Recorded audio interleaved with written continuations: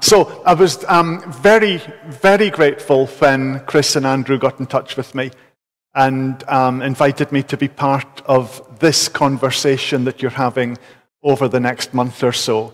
I think it's so crucially important to be asking questions about who we are and how we are in relation to others, all sorts of others, at a time when those questions are posed very starkly in our society. And what I'd like to do this evening is consider this question, host and guest in the mission of God. And what I'd like to do, first of all, is look at a New Testament episode involving hosts and guests, and then maybe give some sort of framework for thinking about that and for what's involved in it. And I told Andrew I've got an incredibly long PowerPoint series, so I don't intend to go through it all. But there are things there that we can jump to if that's where the conversation takes us. But if you'd allow me to, I'd like to begin with a prayer.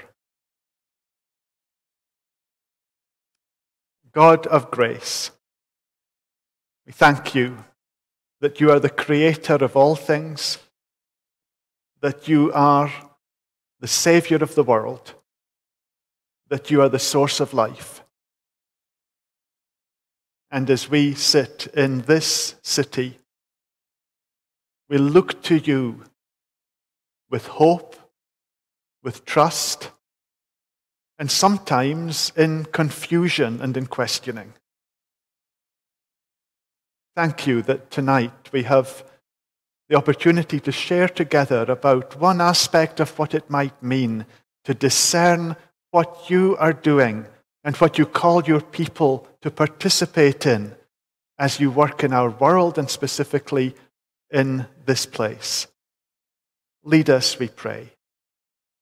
Give us ears attentive to you and to each other and to the others to whom you want us to relate with the love of Christ. Guide us so that this may be time well spent, invested in your kingdom and used by you in your wisdom to make us ever more effective and authentic in our walk with Jesus and in our participation in your kingdom for the glory of your name.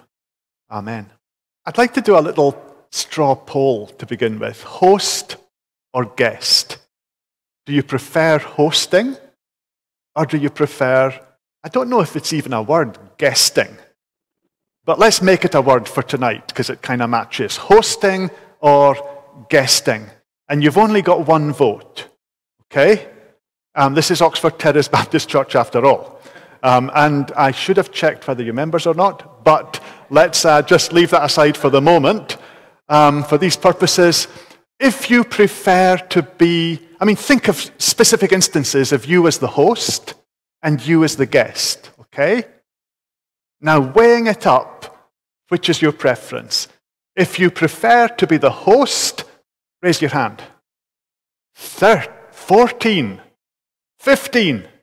We may have to bring in the appointed tellers, but 15, a rough estimate. If you prefer to be a guest, raise your hand. 11, 12,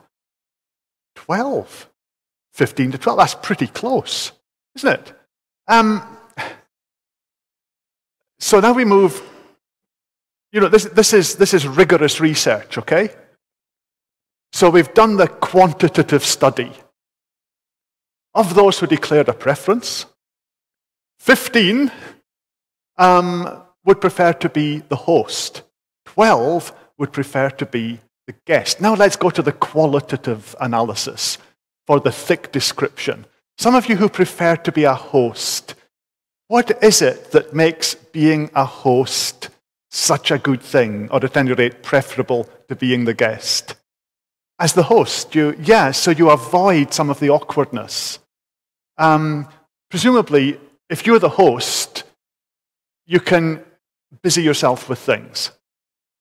And you bring in the visitors, there they go, and then you say, oh, excuse me, I'm just getting things ready. and off you go. And so you're still doing the job, fulfilling your obligations, but you don't have to go through the awkwardness of making small talk. Okay, thank you. Any other good points about being a host? Decide the menu. You get to decide what is going to be eaten. Yeah, very important. Another thoughts? Okay, so that's positive hosting.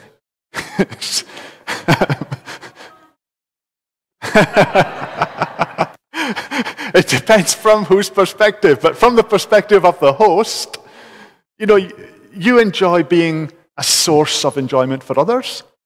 You get a bit of a reward from seeing people enjoy it, and if they don't enjoy it, you keep feeding them until they get the message that the only way to stop you feeding them is to look as if they're enjoying it. And then, of course, you offer them some more because they're enjoying it. So we've got a range of reasons, and I know nobody's got only one reason, but those you've mentioned, some are to do with, let's put it bluntly, the benefit to the host. Okay? There are aspects of the interaction that you don't feel trapped into. Because it's your house, you can move about. There's things about food. If you're in somebody else's house, you might not like their food. If you're in your house, you can have more control over that in certain circumstances. And then there's the delight in the other, and seeing people enjoy what you've provided, that's very affirming. But then this other question of, here's a value. If hospitality is a good thing for a society to have, then let's do it, and let's practice this, and let's build that as something that we can participate in. These are great reasons. How about being the guest? What makes being a guest a good thing? Yeah. I mean, when in our family, when we're having people round, I immediately go to the 3 hours after they've left. And I'm thinking, there's quite a bit of work involved here. Making the place respectable, cleaning up after them. So yes, you avoid all of that if you're the guest. Yes? Thank you. So there are these relational social gains, as well as the personal validation and affirmation. Yeah, if somebody's invited you, that in itself makes you feel good and is a step towards you feeling belonging and acceptance. Wonderful. Any other good points? Yes? Right, so you enjoy the interpersonal communication. When you're the host, that's limited because there's so much work involved. And this frees you to do those social things. Cool, so that's the mirror image of if being a host is a value, is something positive. You can't be a host if there are no guests.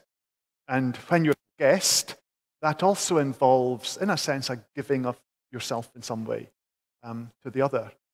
And hosting and guesting are these complementary values and qualities that are needed. The interesting point there about as Christians, we like to be the host. When you think not so much your personal life and your personal home, but your church life, is that true? That when churches say hospitality, we assume, we are going to be hospitable and we'll invite people in. And all the things that we said about what makes it good to be a host are valid when we as churches act as host. There are ways of getting out of awkward conversations when it's in your church, in your place.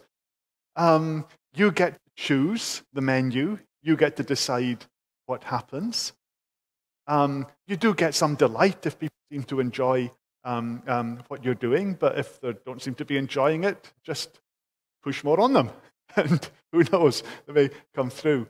But that's an interesting reflection that if we want to be the host, then what is it with us as churches that makes us behave even differently than some of us do as individuals? And assume that our role is the hosting role. Suggest maybe there's power involved. There's security. It can seem safer to invite people into our space than to accept an invitation into somebody else's space. And I've certainly experienced that in my church life.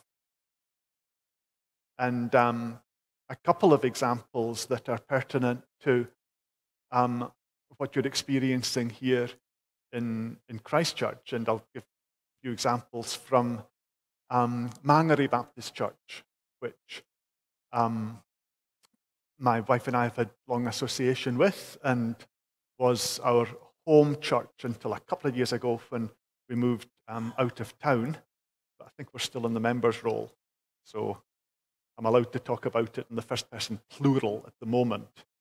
And one was in relation to the local marae, Papatuanuku Kokiri Marae, in Mangere, which is just, I mean, what would you say, Alicia, 200 meters from the church? Very close. But some years ago, basically we made the observation that the church had been there for over half a century and had no relationship with local marae.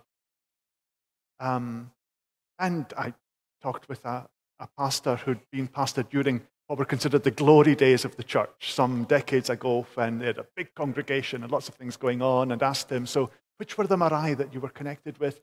And he said, well, we weren't. To be honest, he said, that really wasn't on our radar as Baptist churches at that time. We were a suburban church. The idea was if you're a half-decent preacher, you run a lively service, the church will fill up with people. And that had been his experience.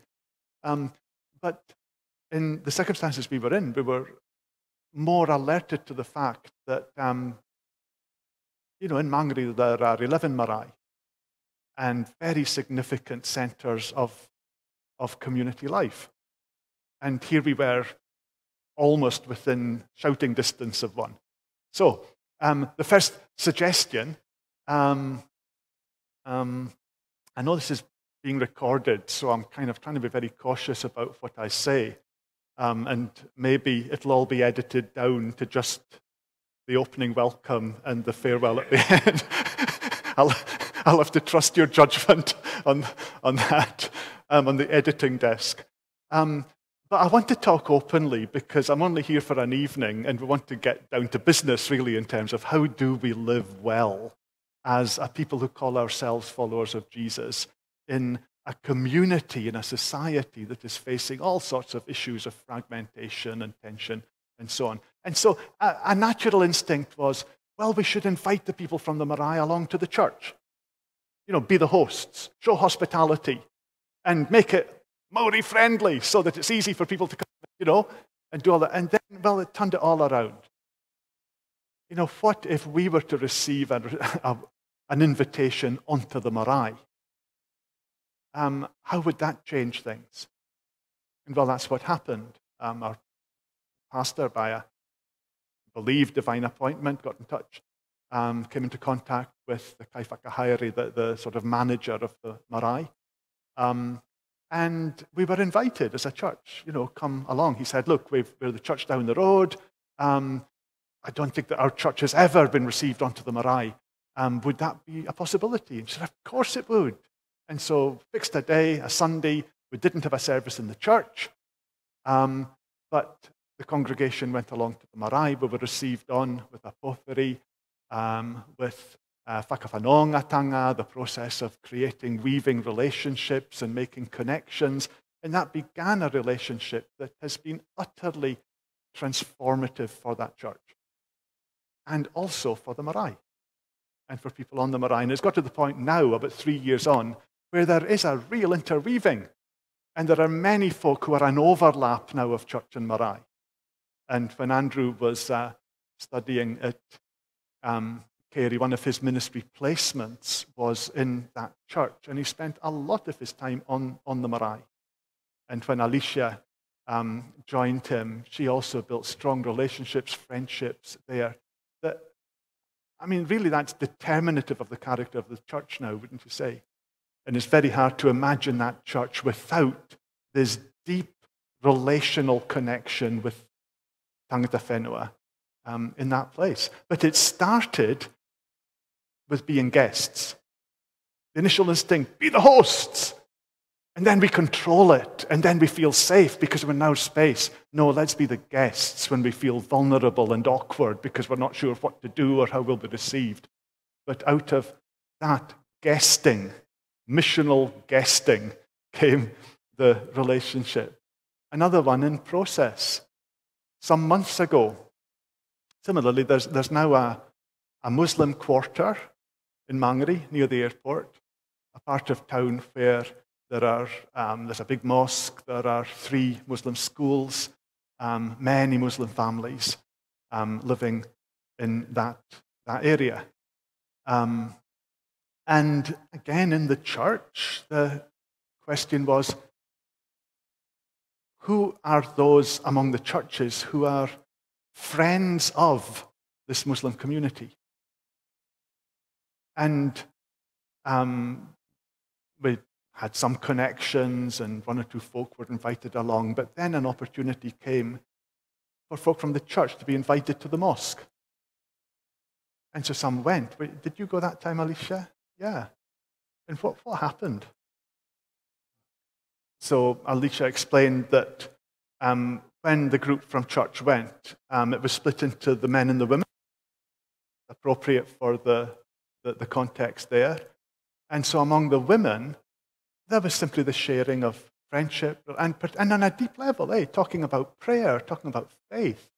And one of the women who went told me that afterwards, the Muslim women and the Christian women were exchanging phone numbers. And the Muslim women saying, so you pray as well? Well, can we get in touch when there are things that we want you to pray for? And there was this sense of a connectedness that was something that was very beautiful. And then, that was well before the mosque attacks. But after the attacks, that preparatory relating, proved very important.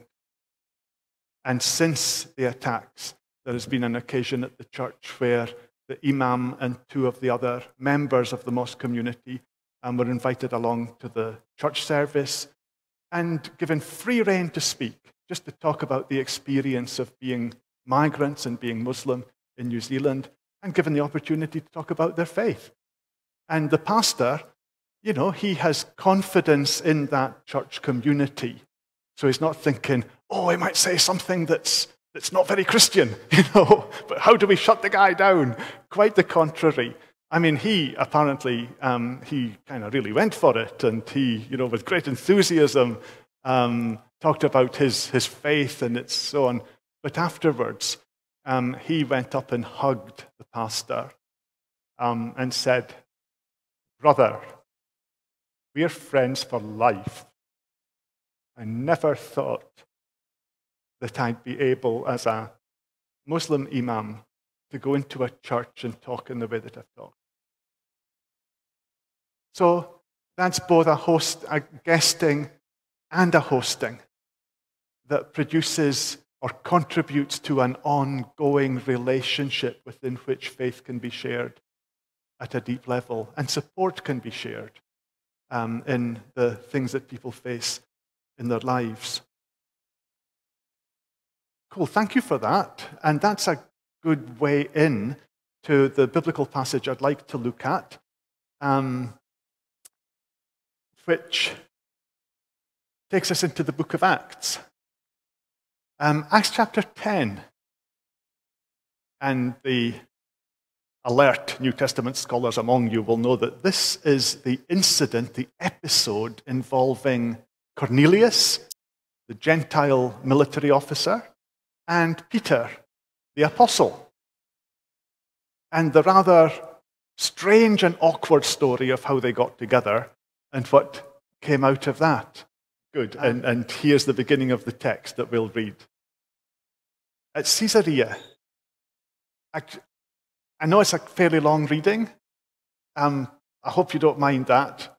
But what I'd invite you to do is to look for examples of being a guest and of being a host, and how the guesting and the hosting are both participation in what God is doing. So at Caesarea, there was a man named Cornelius, a centurion in what was known as the Italian regiment. He and all his family were devout and God-fearing. He gave generously to those in need and prayed to God regularly. One day, at about 3 p.m, he had a vision. He distinctly saw an angel of God who came to him and said, "Cornelius." Cornelius stared at him in fear. "What is it, Lord?" he asked. The angel answered, "Your prayers and gifts to the poor have come up as a memorial offering before God. Now send men to Joppa to bring back a man named Simon who is called Peter. He is staying with Simon the tanner, whose house is by the sea."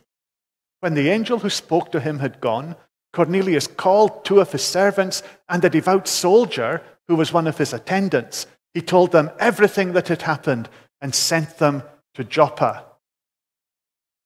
Now here's a thought. Oh, there's a thought. Mission doesn't start with us. We haven't got to the bit involving Peter yet, but God's already at work. And God is at work in people beyond the imagination of those who think of themselves as the missionaries. God is dealing with people, and people are looking for God before we get there. And before Peter got on the scene, there was a man and a family, a household, yearning for God. And God was at work. So, let's continue. About noon the following day, as they were on their journey and approaching the city, Peter went up on the roof to pray. Just a comment there. He was a guest. He was a guest in the house of a guy who ran a tanning business from home, and quite smelly, taking the skins off animals and curing them, treating them. And in those days, you didn't have a big mansion. You had a little house, probably one room downstairs, maybe a curtained-off area for the head of the family to sleep. But guests would probably sleep on the floor in the workshop, which was also the family home. So imagine the smells, imagine the sound, imagine the busyness, customers coming and going. And that's where Peter is. Said he was lodging there. So I don't know. It might have been the cheapest Airbnb in town in Joppa. It doesn't sound as if it was very salubrious, but he was there, and a guest in the house. And it says that he became hungry. Do you know that sometimes happens when you're a guest? Has anybody had that experience? Sometimes there's a little bit of a misunderstanding about meal times. I remember as a student being sent to York. It was from London. It wasn't like from New Zealand, but sent to York on a student placement. And I misread the culture. This was a household where tea, your evening meal, took place at 5 p.m. And after that, you're totally out of luck. And so I think they'd invited me to arrive at about 6, which sounds like a Scottish thing, but they were Yorkshire people. They often say, take the skin off a Yorkshireman, you'll find a Scotsman underneath. Never been tested empirically, but I'm inclined to believe it. But anyway, I arrived at this household at about 6 o'clock, absolutely starving, because I thought, it's really rude if you arrive and they've prepared a big meal to welcome the student pastor for the summer, and I'm too hungry, I can't eat it because I had fish and chips on the way. So I'm going to take care that I arrive and I'm able to have a meal with them and get off to a good start with this family. So we sat and we talked and we talked and we talked. No food. No food. Eventually, about maybe 6:30, 7 o'clock, the hostess said, would you like a cup of tea? And I thought, it's something. Maybe it's a start, So I said, oh, yes, yes, please, yes, please. And they brought out a cup of tea. A cup. Nothing else, no plate. Just a cup of tea. And then the husband must have got a little bit sort of anxious about this young guy who might still be hungry, and said, oh, would you like anything to eat? And I swallowed my pride, and I said, well, actually, yes, please. That would be really nice. And so he went through to the kitchen, and he came back with 2 rich tea biscuits. That was it. I later found that the wife was a bit worried about the husband putting on weight, and so she was limiting his calorific intake. Things were hard that summer, but it was just hard. And I was the guest. I couldn't just walk into the kitchen and say, hey, I'll come and check out your fridge if you don't mind. I'll see what you've got. Anything left over from dinner? I'm the guest. You've got to wait for the host to decide what you will eat and when. And I just wondered if Peter's in that situation. He's an active guy, he gets a bit hungry, but he's not at home. He can't just go down to the cupboard and say, have we still got any bread? Hey, let's rustle up something to eat. I need a bit of a feed. Instead, he has to wait. And what do you do as a guest when you're not in control and you just have to be there? Well, Peter went to pray. And it's never a bad idea. But where did he go to pray? Well, in those busy environment, so much going on, the workshop, the street, everything else, the only quiet place is up on the roof. And of course, we're not thinking, a sort of a roof like on our houses. We're thinking a flat roof. And up he goes and he prays. But as a guest, his prayer actually takes a different form. This is interesting. The very physical environment where he is finds its way into what happened when he prayed. I'll read it. About noon the following day, as they were on their journey and approaching the city, Peter went up on the roof to pray. He became hungry and wanted something to eat. And while the meal was being prepared, he fell into a trance. He saw heaven opened and something like a large sheet being let down to earth by its 4 corners. It contained all kinds of 4-footed animals, as well as reptiles and birds. And a voice said, "Get up, Peter, kill and eat." Now on those flat roofs, the sun beat down very heavily. And so they often had a kind of a tarpaulin, like a sail device. Some people have that in other parts of New Zealand where there is sunshine. I'm sorry, I know you've had beautiful days in Christchurch as well. But I know, yeah. But imagine Peter under this big sheet, this tarpaulin. And he's falling asleep under this big sheet. And from downstairs, there are the smells of the tannery, of all these animals of all sorts of kinds who have been skinned and are being prepared, which is the work of Simon the tanner downstairs. So that combination of the sheet and the heat and the smells and the animals, and that's what his vision is about. All kinds of animals, and the voice tells him, "Get up, kill and eat." And Peter's response? Well, of course it's the response of a good Jew. "Surely not, Lord. I've never eaten anything impure or unclean." This voice, wherever it's coming from, this voice is telling me to break the rules that I've been brought up with. And it's putting me in a very difficult, awkward, uncomfortable situation. I'm being asked to kill unclean, impure animals and therefore become impure myself. And what is that going to do to my relationship with God, who looks for a people who are pure and holy? The voice spoke to him a second time. Don't call anything impure that God has made clean. This happened 3 times. Falls asleep, sheet comes down, animals, get up, Peter, kill and eat. No, I don't eat impure, I don't eat unclean things, I don't eat impure things. Don't call anything impure that God has called clean. Falls asleep, sheep, animals, voice, response, God's reply. Falls asleep. And you get the picture. It goes on. And it's like one of those recurring things where he's just a bit falls asleep. Oh my goodness, here's that vision again. And always with this deep, uncomfortable challenge. So what's going on? Before we can reach the people God is dealing with, remember that's Cornelius and his household, our attitudes have to be changed.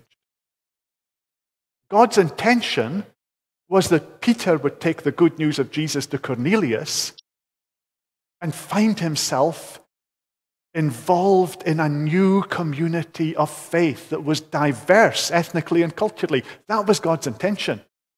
But Peter could not be used by God for that purpose until his own heart and mind had been changed. His attitude toward the other. Because it wasn't just animals that Peter called impure or unclean. It was people. People who were not like him. People who were among the nations, the Gentiles, that did not have the privileges of his ethnic group and his religious history. They are unclean, they are impure, and therefore I will not associate with them. Certainly won't go into their homes, because that would make me impure. And I want to keep my purity in the eyes of God and in the eyes of my own people. And that's the perception that God was challenging. So this involved a journey, a physical journey, actually. All this happened because Peter made time and space to pray. So when we're talking about effective and authentic mission engagement in our context, that's the first journey. Because unless we are open to God changing our perception and attitudes towards the other, we will not be in a position to be used by God in reaching those whom God loves and many of whom God is already at work in. So, let's read on. When Peter was wondering about the meaning of the vision, the men sent by Cornelius found out where Simon's house was, stopped at the gate. They called out, asking if Simon, known as Peter, was staying there. While Peter was still thinking about the vision. Now, Luke is the author of the book of Acts. I think he's laboring a point here. He wants us to know that 3 Gentiles turning up at the house is linked very closely to the vision that Peter has just seen.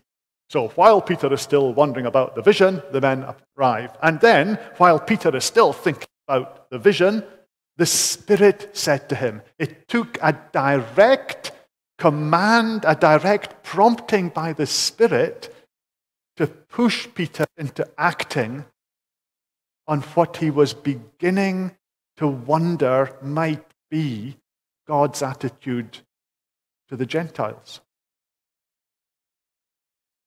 The Spirit said, Simon, 3 men are looking for you. So get up, go downstairs. Don't hesitate to go with them, for I have sent them. Peter went down, said to them, I'm the one you're looking for. Why have you come? The men replied, We've come from Cornelius the centurion. He's a righteous and God-fearing man who's respected by all the Jewish people. A holy angel told him to ask you to come to his house so that he could hear what you have to say. Then Peter invited the men into his house to be his guests. So Peter's become a host. That's a big move. Hosting Gentiles.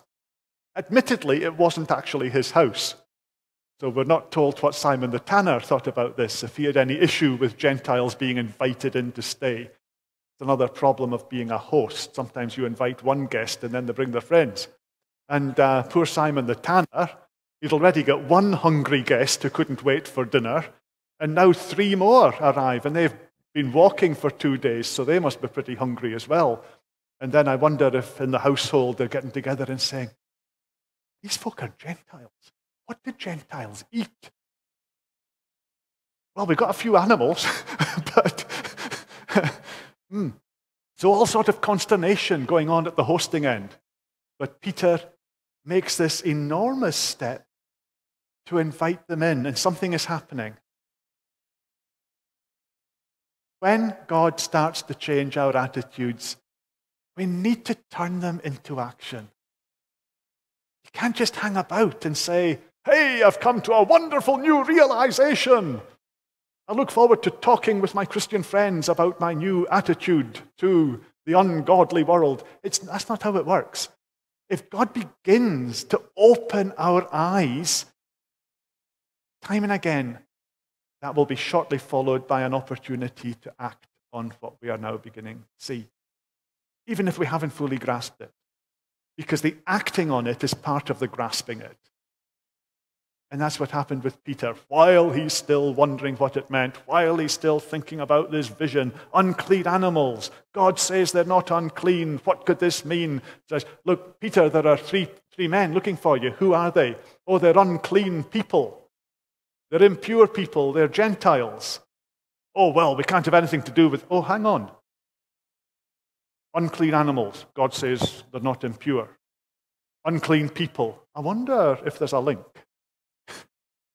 And so Paul, and then the prompting of the Spirit, you better go down to the door, Peter, they're looking for you. And so he says, well, you better come in.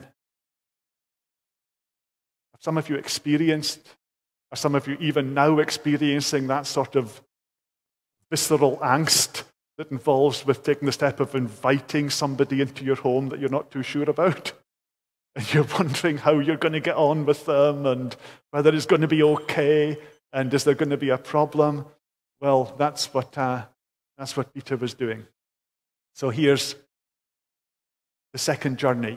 The first journey to prayer, in which he is challenged by God and his mind begins to open. The second journey to the stranger.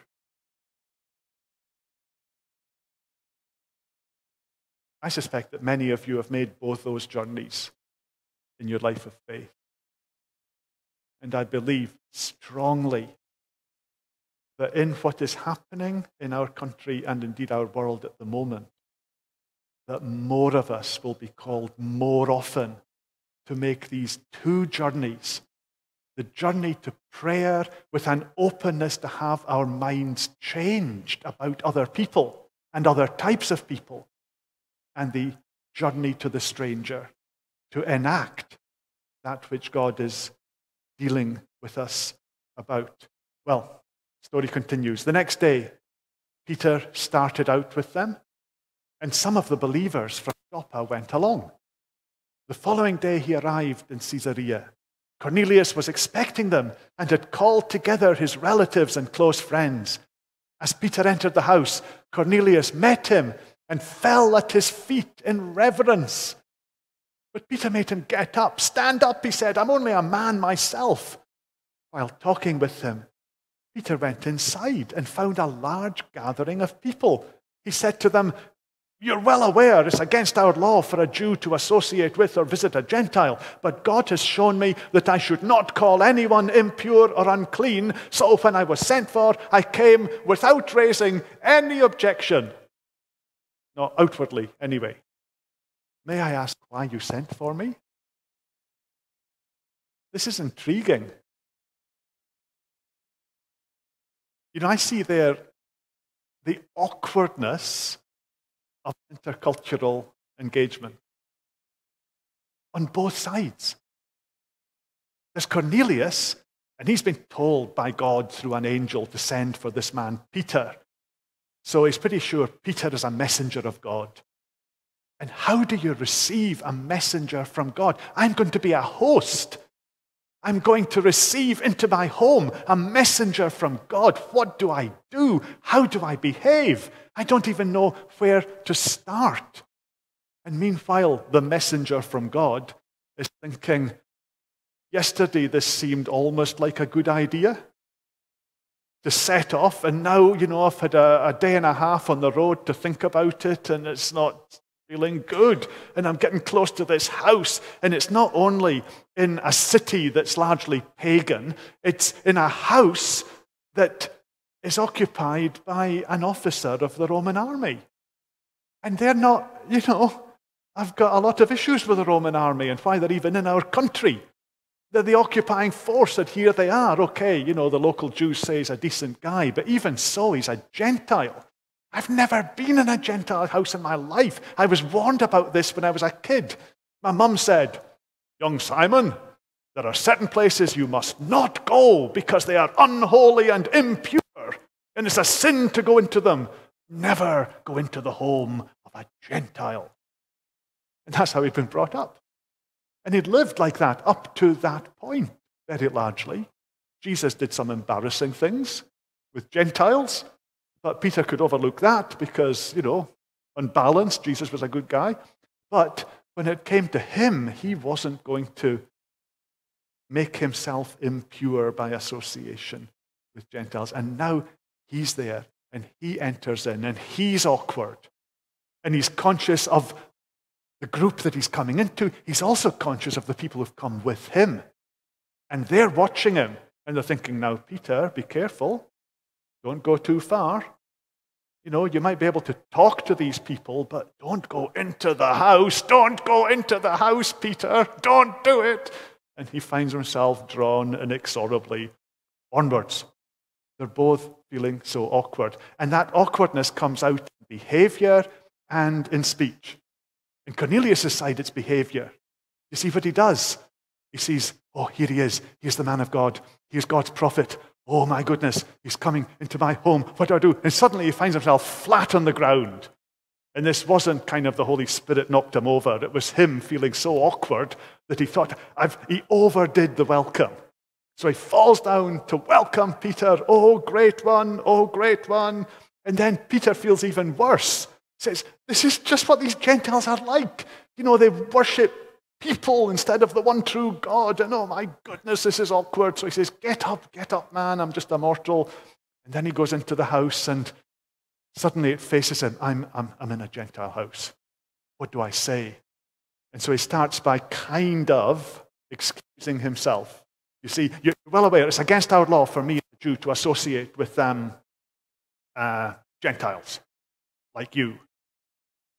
People who are, impure, not like us.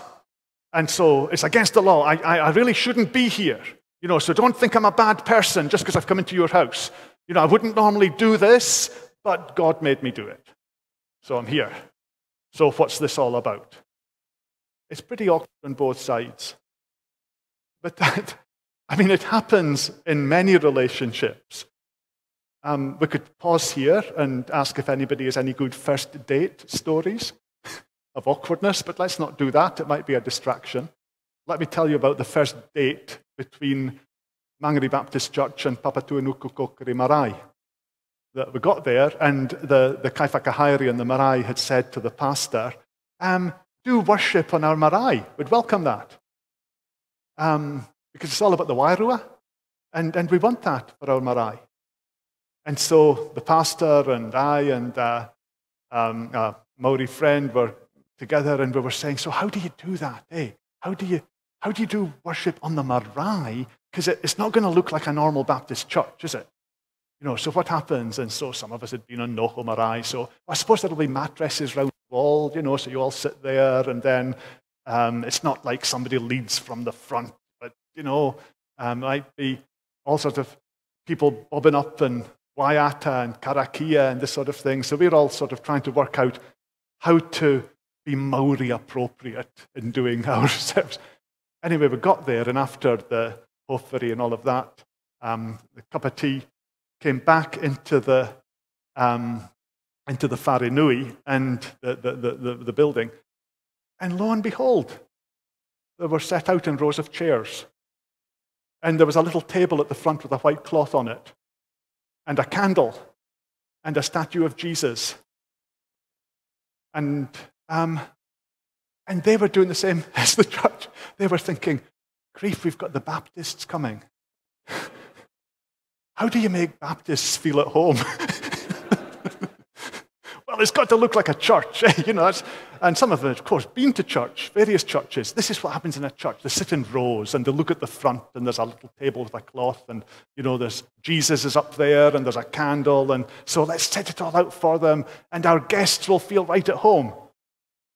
And so just like Cornelius is thinking, how do I welcome this man of God? Oh, I fall down before him. Oh, great fun. And so, no, that's not the way. And then Peter comes in and starts to talk and finds this is really rather awkward. I don't think I'm hitting the right note with these people, really. But nonetheless, they were there. And so many people and so many churches don't get to that awkward first date because they know it's going to be awkward. But you can't get to the long-term relationship without the awkward first meeting. And you just have to be willing to say, okay, this is going to be awkward, it might be embarrassing, we're going to feel silly, but God made me do it. So here we are. Here's an observation there. Outer journeys and inner journeys go together. The outer journey, up the stairs to pray, down the stairs to welcome, up the road to the other town, into the house. They're all outer journeys, but they're matched by inner journeys in which his attitude is changing. And there's our third journey. Going to the people to whom God sends us and accepting their invitation. So the missional hosting has been receiving in the 3 guys that Cornelius sent. Now we get the missional guesting, being prepared to accept the invitation into a place and into a community in which we feel awkward and don't quite know how to behave, but are there impelled by the Spirit of God as an act of obedience, and because God is doing something to shift our attitude from one of rejection and suspicion to one of recognition of their value in the eyes of God. It continues. Cornelius answered, 3 days ago, I was in my house praying at this hour at 3 p.m. Suddenly, a man in shining clothes stood before me and said, Cornelius, God has heard your prayer and remembered your gifts to the poor. Send to Joppa for Simon, called Peter. He is a guest in the home of Simon the tanner who lives by the sea. So I sent for you immediately. It was good of you to come. Now we're all here in the presence of God to listen to everything the Lord has commanded you to tell us. So this is the guy that the evangelist is going to see. Seems he's pretty well on along the road. Hey, he's in relationship with God, the God of Israel. He's a man of prayer, of worship. He's living generously. He's known as someone who gives to the poor in accordance with what he believes about the God whom he worships. He's in touch with God. Spiritually, he's receiving messages from God. Maybe he doesn't so much need to be converted. To be converted means to be turned around.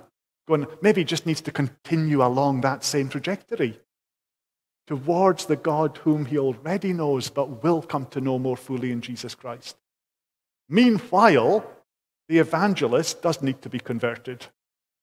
He does need to turn around and have a change of mind and of heart and behavior. Mission is God bringing people who want to know him into contact with people whom he has prepared to be his messengers. Doesn't that give us great confidence in mission? It's not up to us to create the desire for God. It's there. It's not up to us to force people into the point where they say, okay, I say yes to Jesus. God is at work in people. And there are many people who are longing for God more than the Christians are longing to reach them with the news of Jesus.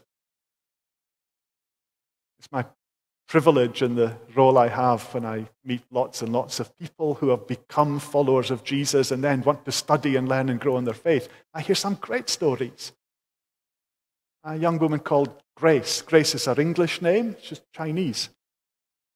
And Grace had come to New Zealand as a teenager to study, but already she didn't know it was a desire for God, but she longed to find some meaning in her life. And this was driving her almost to despair, that she could see no reason for her existence. She could see nothing that would give fulfillment in her life. And she was a searcher. She read philosophy, she asked questions, but she was in a context where she wasn't able to hear about Jesus. But something made her decide that if she came to New Zealand, she might have a chance of finding something about life and her meaning. And so she persuaded her parents to let her come to New Zealand to study. The reason she gave them was, if I go to New Zealand and study, I'll be able to get a really good job and I'll be able to buy you an apartment. And that was a compelling argument for her parents, and over she came. But she was wanting to find life and find purpose. It didn't happen. After 6 months, like so many young people who come to study in New Zealand, she had no friends. She found Kiwis very hard to get to know, tended not to talk to foreigners in case they can't understand Kiwi English, and it's just awkward. So nobody was initiating friendship, and she was very shy. She stayed on her own in a student apartment. Study wasn't going well. Her life was not suddenly making sense to her. So it got to one point about 6 months in, and she told me she was in her room, and she was in despair. And happened to be a Sunday morning, and she wasn't at uni. And so she said she prayed. She didn't know there was a God to pray to or what sort of God it might be, but she just said, whoever or whatever you are, give me a sign. Give me something. Or I'm going to end my life today. Well, she said that, nothing happened. And so she's still pretty disconsolate. She thought, I'll go down onto the street and maybe find something to eat. I don't know. So she got in the lift to go down. Bing, door opened a couple of floors down. Another Chinese girl got in that she hadn't seen before. This girl started chatting. It turned out they had the same dialect. They were from the same part of China. And so this girl said, what were you going to do? Grace, I was going to go and eat something. So the other girl said, well, I'm going to go get some food and take it back to my apartment. Why don't you come with me? We can eat together. And Grace, wow, this is nice. But I still don't feel any better about the meaning of life, but at least I've got lunch. So down she went, they got some food, went back. She had a great time. She began to feel a bit better. And then as the day went on, through the Sunday afternoon, the other girl said to her, look, it's Sunday, and I actually go to a church. It's a Christian thing. It's the people in New Zealand, some of them go to church and they worship God. Like to come with me? And Grace said, sure. So she went with her, went along to a church which happened to be in West Auckland. And there, Grace heard the gospel explained pretty clearly for the first time in her life. Heard about Jesus. Heard about the love of God in Jesus. Heard about Jesus coming and dying and rising again and offering life to those who would follow him. And then preacher at the end said, so does anybody here want to follow Jesus? And Grace, yes! Of course I do. This is what I asked for. This is my sign. I have been shown the way. And when I got to know her, she was part of the global congregation at the Auckland Baptist Tabernacle, which does a great work with international students. And she was actually doing Bible and theology training because she wanted to prepare to be a missionary. There are people whom God is preparing and whom he wants to bring into connection with others whose hearts are open to people like Grace and can be that link. So you don't need me to spell out the challenge in that, do you? Be that person. Be the person who risks starting a conversation, who risks offering an invitation, who risks starting a friendship. And you don't know, but that could be something that God is arranging. That will be not the start of the story, but a continuation of the story that God has already begun in that person and in you as well. We better move along. Peter began to speak. I now realize how true it is. God doesn't show favoritism, but accepts from every nation the one who fears him and does what is right. You know the message God sent to the people of Israel, announcing the good news of peace through Jesus Christ, who is Lord of all. You know what happened throughout the province of Judea, beginning in Galilee after the baptism that John preached. How God anointed Jesus of Nazareth with the Holy Spirit and power. How he went around doing good and healing all who were under the power of the devil because God was with him. Here's a thought on this one, which is a mission journey is a journey to get to know God better. Yes, other people get to know God, but the person on mission gets to know God better. See that little phrase at the start? I now realize how true it is. In fact, for the scholars among you, it's a present continuous tense of the verb, katalambanomai. So sometimes in English translations, it's just put as a sort of fact. Well, I understand that God accepts everybody, which sounds a wee bit like Peter turning up and saying, okay, you're all Gentiles, so lots of people in my home environment think that you're beyond the pale. But of course, lucky for you, I'm the one who's here because I know better than them. I understand that God accepts. That's not what he's saying. It's as Peter hears the story of God's work in Cornelius and in his family, as Peter is in this place and sees around him all those people longing for God, that he says, katalambanomai, I'm getting it. That's the lambano sense of that word, is to grab something, and the kata puts an intensive on it. So now I'm grasping this truth. I'm getting it. God really is not prejudiced. God loves all people. And God is willing to accept all who look to him and trust in him and seek to do what is right. And that's what we... Sorry? Indeed. Indeed.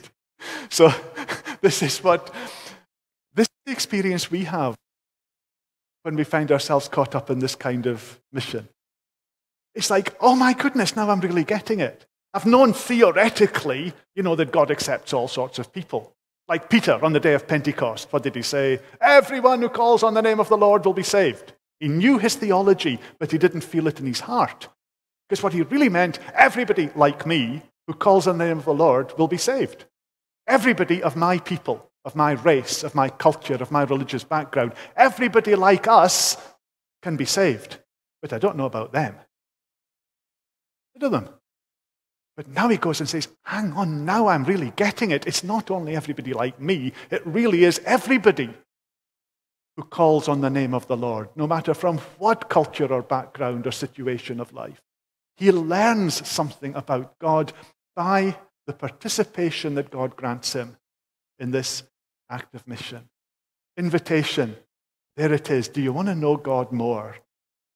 Put yourself in the risky, uncomfortable business of stepping out as a messenger of God. And you will learn more of him. And that's this point. Discomfort precedes discovery.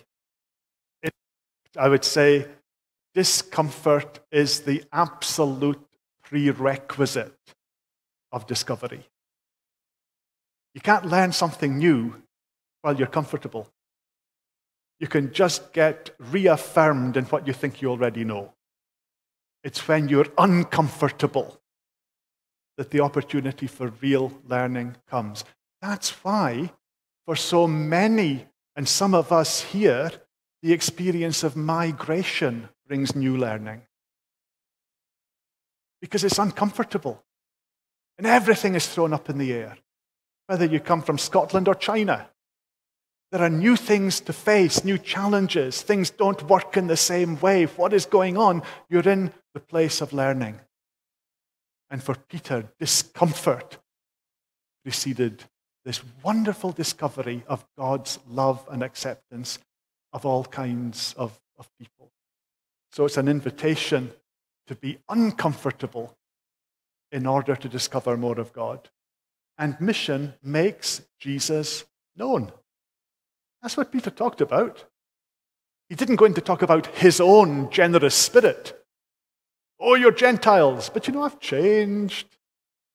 I used to be a bit down on the Gentiles, to be honest, especially the Romans, present company accepted. Some of them are a bit of a problem, but I'm a warm-hearted person, so I embrace you with my love. That's not what he talked about. He said, I find it so confusing to be here, frankly. All I can do is tell you about Jesus and what he did. Went about doing good. A hospital chaplain I knew when I was a hospital chaplain, a senior guy said, let me give you my motto in life. I take it from Jesus. That simple verse. He went about doing good. And I thought, that is beautiful. What a motto. He said, of course, I'm not Jesus, so I only do half of that. I go about. At least I can do that bit. We're witnesses of everything he did in the country of the Jews and in Jerusalem. They killed him by hanging him on the cross. God raised him from the dead. Third day caused him to be seen. He was not seen by all the people, but by witnesses whom God had already chosen, by us who ate and drank with him after he rose from the dead. Now, were they hosts or were they guests? We'll ponder that one. But hosting and guesting is involved in Jesus eating and drinking with them and in the encounter that they have. He commanded us to preach to the people and to testify. He is the one whom God has appointed as judge of the living and the dead. All the prophets testify about him, that everyone who believes in him receives forgiveness of sins through his name. And when Peter said, everyone, he was looking at a much bigger everyone than he'd thought of before. He was learning about the scope of God's grace and forgiveness. So they hear Jesus' life, Jesus' death, Jesus' resurrection, Jesus' lordship, Jesus' forgiveness. Peter may have been clumsy, he may have been awkward, he may have been uncomfortable, but there's no mistaking who he was talking about. And that's all that was needed. While Peter was still speaking, the Holy Spirit came on all who heard the message. The circumcised believers who'd come with Peter were astonished that the gift of the Holy Spirit had been poured out even on Gentiles, for they heard them speaking in tongues and praising God. Then Peter said, surely no one can stand in the way of their being baptized with water. They've received the Holy Spirit just as we have. So he ordered that they be baptized in the name of Jesus Christ. Then they asked Peter to stay with them for a few days. Peter still has some reluctance to overcome, both in himself and in the group of friends who were there. And, we don't read that Peter said to them, okay, now you've come to believe in Jesus. It's important that you take the step of baptism, because baptism represents repentance and baptism issues you in. He wasn't actually doing that. It was only when God kind of jumped the process, because it's normally be baptized and you will receive the Holy Spirit. It was as if God couldn't wait for Peter to get to that bit. And God just poured out the Spirit. And then Peter is to say, hey, God's doing this, so we daren't get in the way. How can we refuse baptism? And baptism, of course, is not just this individual spiritual experience. Baptism is full incorporation into the community of believers. In other words, you are now our family. That's what's so radical. We're part of a new family that comprises Jew and Gentile in and because of Jesus Christ. And so they're baptized. And then, what happens after that realization? Well, fellowship can't remain in the abstract. It has to be concrete, it has to be real. And so they ask Peter to stay with them for a few days. So it might be bad enough just going into the Gentile home, just stepping over the threshold, giving his message, and then retreating for a kind of kosher burger or whatever, he kind of relaxed with. But if you're staying there for a few days, you're eating Gentile food, you're sleeping in a Gentile space alongside other Gentiles, you're sharing in the Gentile practices of the day. They become Peter's family, Peter becomes their family. And there's the challenge. Are we ready, not only theoretically to accept different people as part of the same family of God, but practically and in reality to share life to the extent of hosting and guesting, of eating and drinking, of sharing the practices of life that matter to each other? What a challenge that is for the church in New Zealand. It's one thing to say, all are welcome. It's quite another thing to share life with people who are different culturally, ethnically, in terms of language.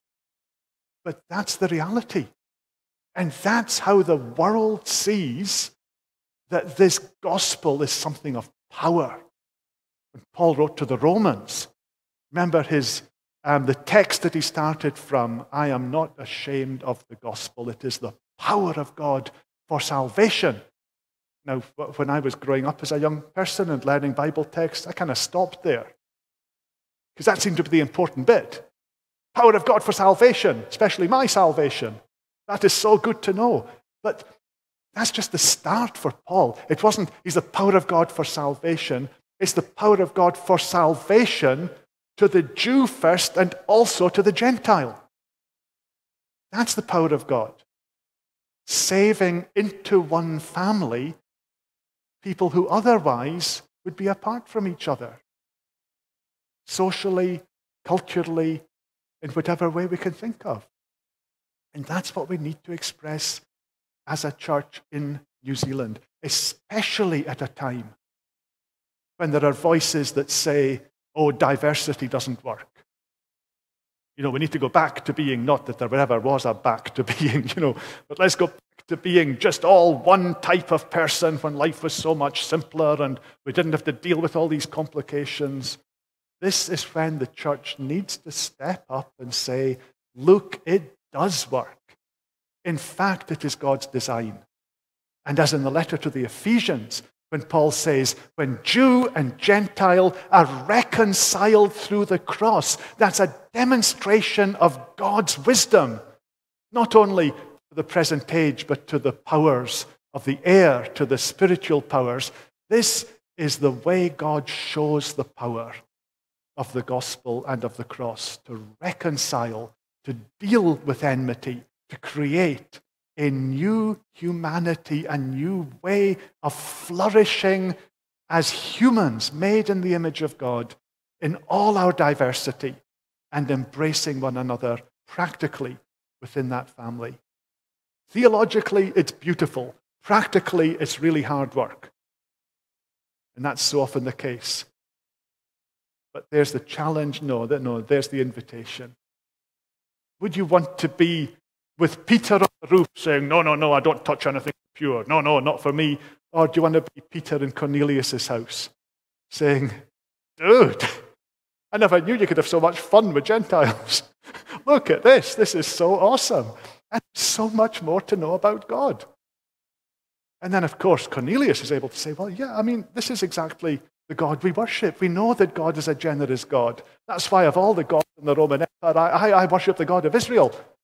And didn't you know that? And Peter said, well, yes, I did, of course. I knew that. I covered that in, was it God of Israel 101 in my preparatory course? But now I'm really getting it. And you're helping me to see the scope of God's care. A couple of final things. God is present and at work in surprising places and people. So the invitation is go into surprising places, meet surprising people. And okay, you may get one or two wrong, but it's worth it for the ones you'll get right. And the others will be learning experiences. And mission creates a new community of people who are different in background and culture, but equally accepted by God. We had a neighbor in Auckland who gave up in Christianity a long time ago. He's got very harsh things to say about Christians. They're all hypocrites, about priests. You can't trust them, about Christianity. It's all a fraud. She is a very good friend of ours. She just couldn't understand how we could be Christians and still be nice people. But she's become convinced. In fact, she's one of our closest friends. But she moved house because new immigrants moved in next door. Because she said it doesn't work. It doesn't work for different kinds of people to be put in the same street. We shouldn't allow it. That's her attitude. And so, we're far better if everybody just keeps to their own type, because we're not made for it.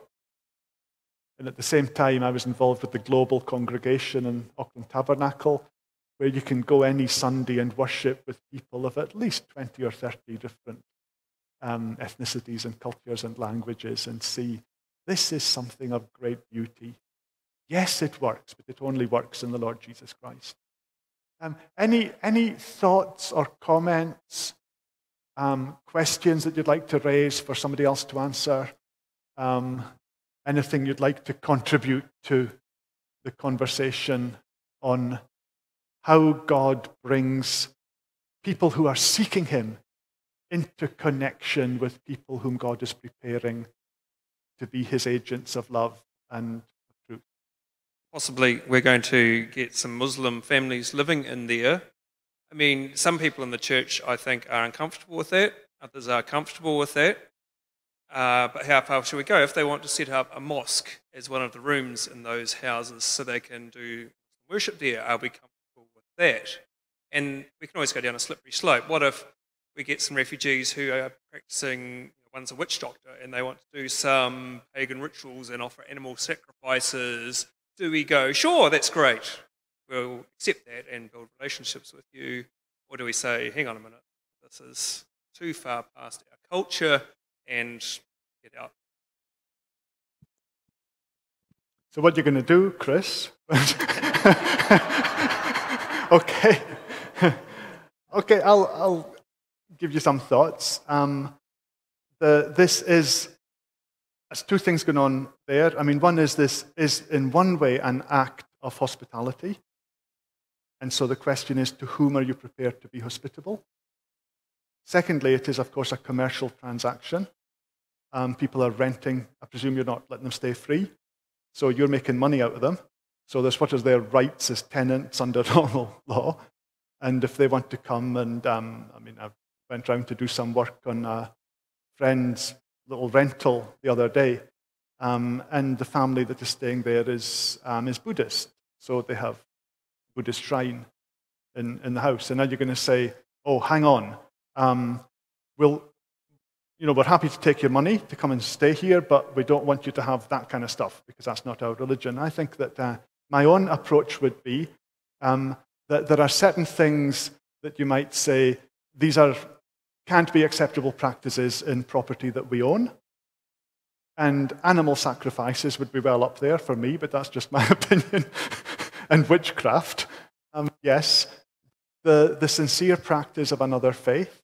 And for me personally, isn't that what happens when Christians go to other countries and want to live there as followers of Jesus and share their faith?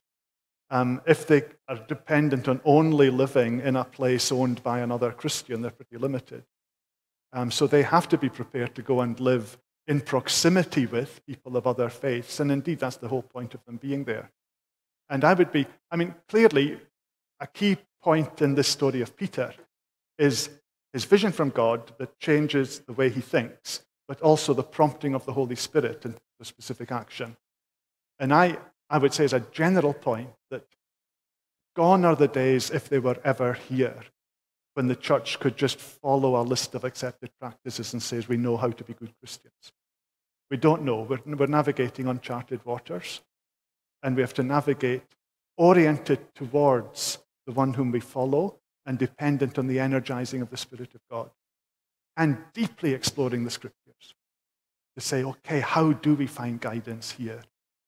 If you're asking me for a personal opinion, I'm quite happy to give that, which is that the thought of people who currently follow other faiths, and for all we know might be seeking God through other directions, want to come and pretty well live in a church and be saying, well, I wonder if God is bringing them here, and I wonder what of God they will receive from us while they're here. In the church in Mangere again, they had a set of houses, similar, a set of apartments, simple apartments, low cost, that were designed to be housing for people that couldn't afford normal rents. And it wasn't long, a few years ago, before we were getting Muslim families coming as refugees. So what do? You say, oh, actually, Christians only? And then how good a Christian do you have to be? It was more, do you need somewhere to stay? You do, well, here's a place. And beautiful relationship grew, particularly with a Muslim, a guy who had become a believer, and then a Muslim family who remained Muslim, but wonderfully open to Christian faith and supportive.